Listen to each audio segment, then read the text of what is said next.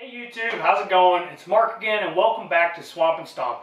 So today, since it's really crappy weather outside, I'm just cleaning out the freezer and I'm going to be doing some Euro mounts on this 6-point that I shot last season. I don't know if you guys remember that one. And I also have an 8-point, and if you want to see those videos, you can click these links right up here.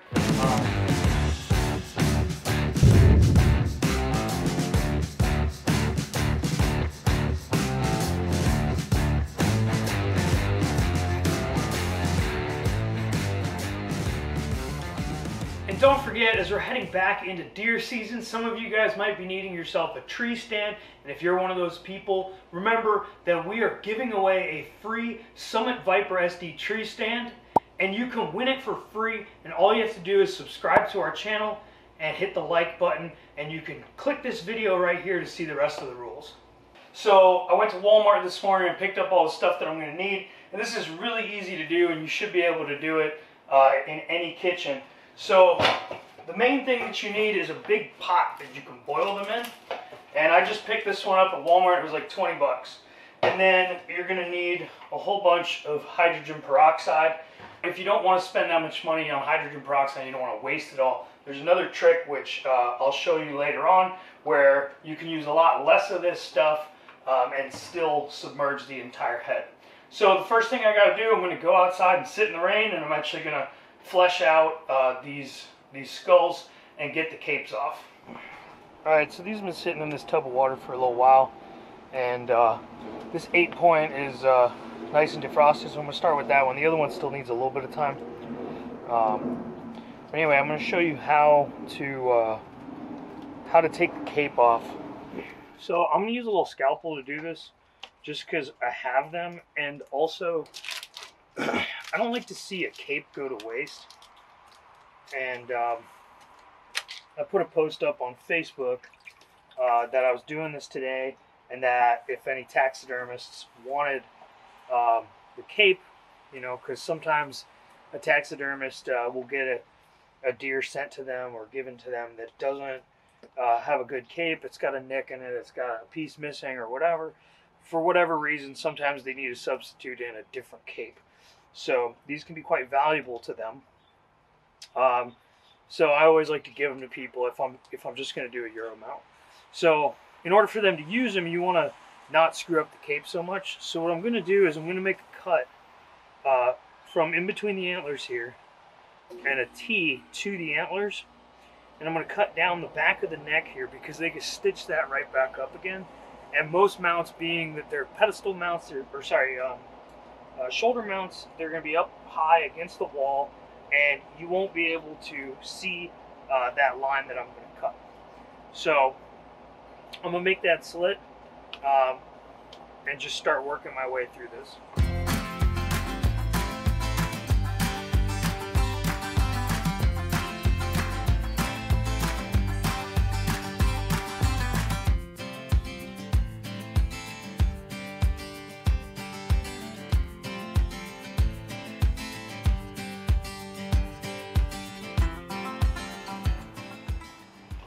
Alright, so again, cut this little Y to the base of the antlers, and I'm going to start by opening this a little bit more.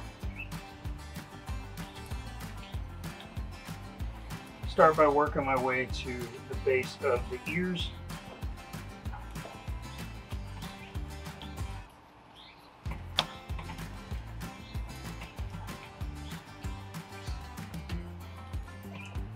And once you reach the base of the ears, just start hacking your way through them.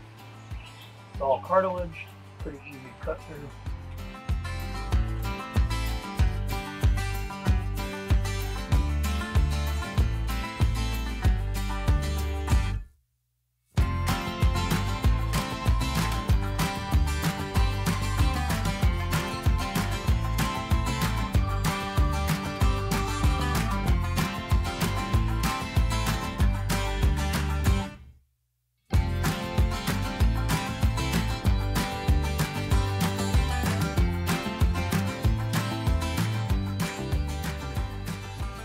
So once you get down to where you cut off the neck, you can kind of start to flip it inside out.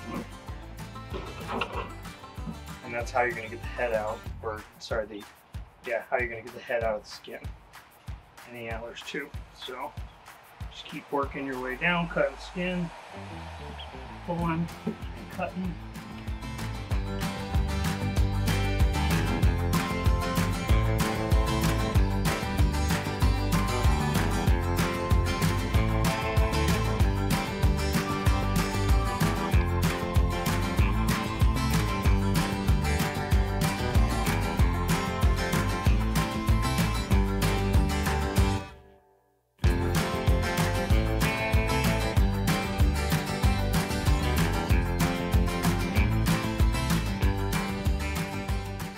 Now I'm going to do this trick again with the screwdriver. You just stick it in under the skin and just start going around the base of the antler and pulling.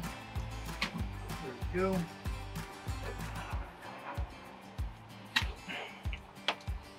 It actually peels it right out pretty easily. Well, not really easily, but a lot easier than doing it the long way where you have to cut it loose.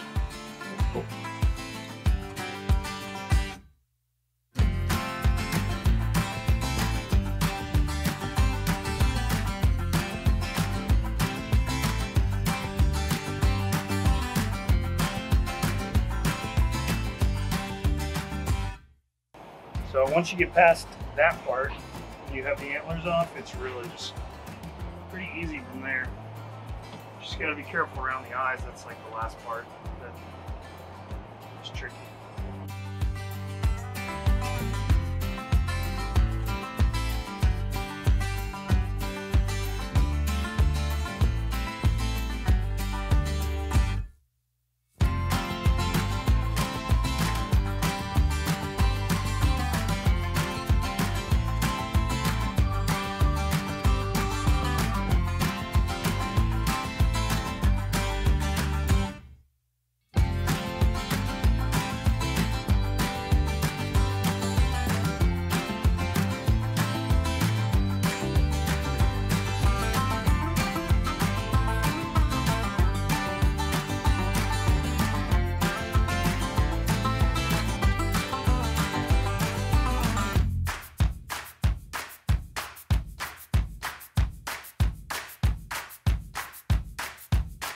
Alright guys, so I just finished fleshing out these bucks. So here's the 8-point, and here is the 6-point. I'm going to start out with the 8-point just because it's been defrosted a little bit longer. And the first thing you're going to do is figure out how it's going to fit into your pot. So this one actually sits, that's all the way on the bottom. So it's actually a pretty good position. The only thing is it tips from side to side, and I want it to stay nice and even because I want the water level to be, you know, right at the base of the antlers, because I don't want the antlers to be in the water. So what I'm going to do is take this, I got a 2x6 that I had laying around and a little piece, a little strip of like 1x4. And if I put that in there, it keeps everything nice and balanced, so when I'm boiling it won't tip over and start boiling the antlers. So first, we're going to go through 2 cycles of boiling it, and I'm going to use one of these dish tablets, and this is going to break down a lot of the oils that come out of the fat when it's boiling. It's important that you use dishwasher soap, not the kind that you would use to do your dishes in the sink. The stuff that goes in a dishwasher is like foamless, bubbleless, so it won't spill over. Alright, so now we're just going to fill it up. And you can do this with hot water just to speed up the process. We're going to fill it up approximately just underneath the bases of the antlers. Once you've got it positioned in the pot how you want it to be, move it over to the stove and crank it on high and just get it to a light boil, and then you're just going to let it simmer for about 30 to 45 minutes. And there are, of course, other ways that you can do this. I've heard of people burying the skulls and letting the microbes in the dirt take care of it, or even putting them in a bucket of water and just letting it rot for a couple months. Both of those didn't seem like the best way to do it, but if you've done the other methods, please let us know how your results were, and I may do a video in the future trying those out as well. But for the time being, I feel like the boiling method does the trick really well. And as you can see, I've done it on a number of different skulls, including this little guy right here. That's one of my favorites. Check out the teeth on this little sucker. If you have any guesses to what this animal might be, drop a comment down below. I'm curious to see what you guys think it is. Alright guys, so this head has been boiling for about 45 minutes now. I'm going to take it out and start picking off as much of the meat as I can. Alright, so here it is. Now a lot of people always tell you should cut off as much of the meat as you can before you boil it, because it's going to make it easier. But I disagree. See, instead of having to cut the jaw off, I can just pull it right off. Just giving it a rinse with cold water so I can actually handle it.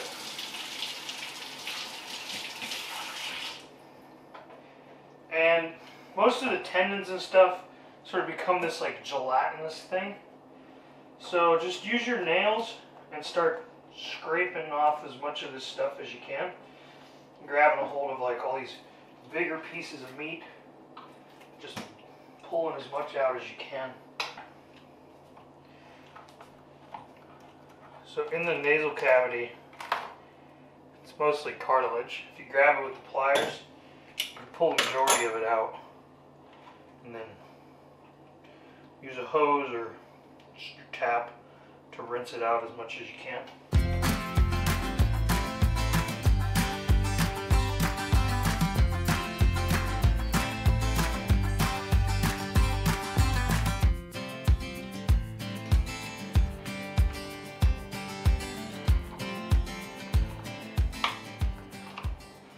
So to get the brain out of the skull, you can go in from the back here, from the brain stem, and I just take a screwdriver in there and just mash it up into little pieces and smush it, and just kind of scrape the walls as best as you can, and then when you run a hose through it, the majority of it will come out.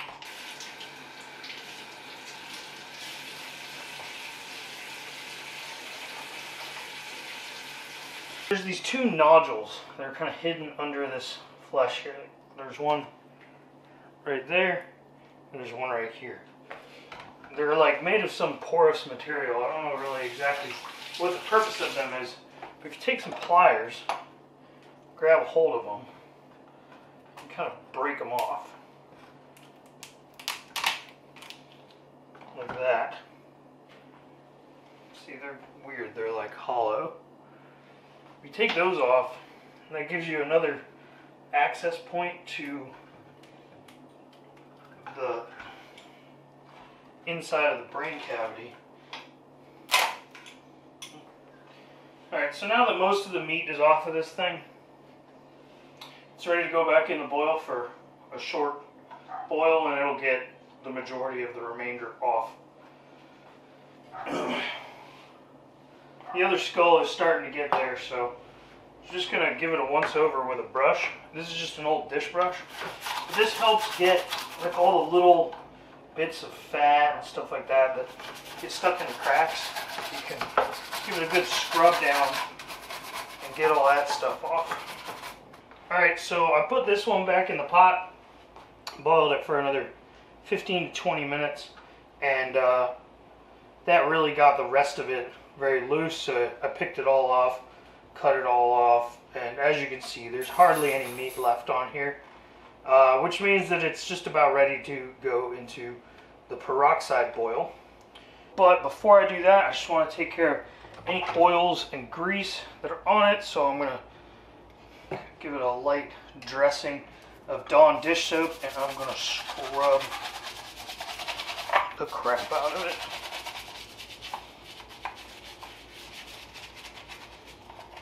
Get up in the cracks as much as you can. Alright, so as I mentioned earlier, we want to make sure that these antlers stay nice and dark but that the skull gets nice and white. And so what I'm going to do is I'm going to use some saran wrap.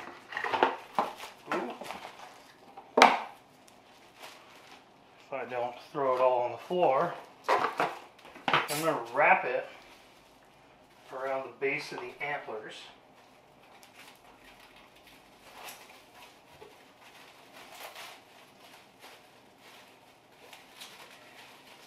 So that they are protected when it is in the boil. Like that. Now I only bought 6 of these things of peroxide, and you can get a whole bunch more and fill this thing all the way up, and that's fine. But I learned a cool trick. Take the trash bag,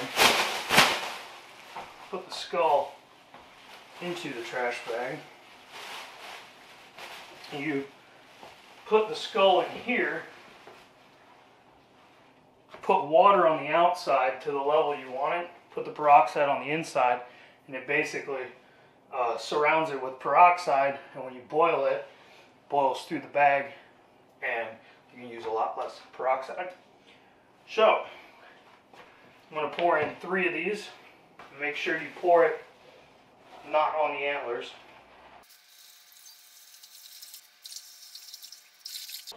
Now we're going to put water around the outside.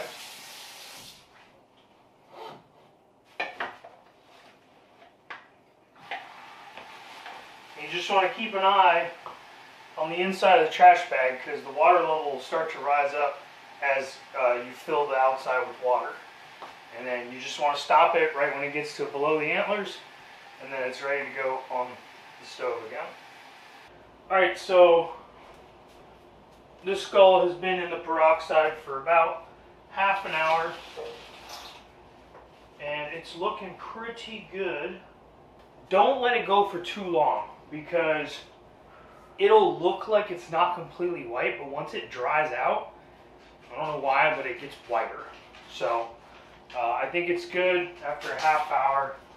So I'm going to pull this out and show you guys what it looks like.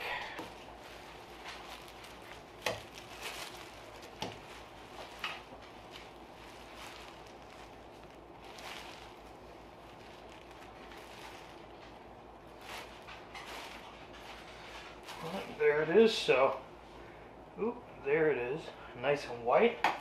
So I'm going to get the saran wrap off as quick as I can.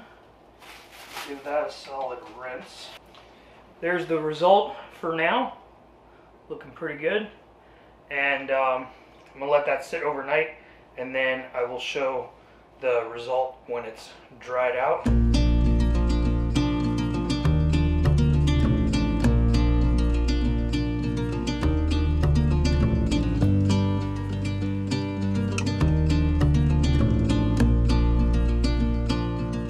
So there you have it. These are the 2 deer heads that I just did, and I'm really happy with how they look. And I'm actually going to be using these to make some lamps, and I'm going to make a different video about that in a few weeks once I figure out exactly how I'm going to do that. But I just wanted a cool way to display them that's actually useful, so lamps seem like a great idea. If you guys end up trying this out on your own deer head, make sure you send us a picture of your results, and we'll post it on our Instagram. You guys may have noticed that we're about to hit 3,000 subscribers, which is just absolutely crazy, and honestly none of it would be possible if it wasn't for you guys that have subscribed to our channel and been supporting us from the beginning. And for that, we thank you from the bottom of our hearts. Seriously, we really appreciate it. And if you're new to the channel and you haven't subscribed yet, now's a great time to do so. As we mentioned, we got a bunch of cool videos coming up, including how I'm going to turn these skulls into lamps, as well as a bunch of scouting videos and other DIY projects that we've been working on. So thank you for watching. We'll catch you guys next time.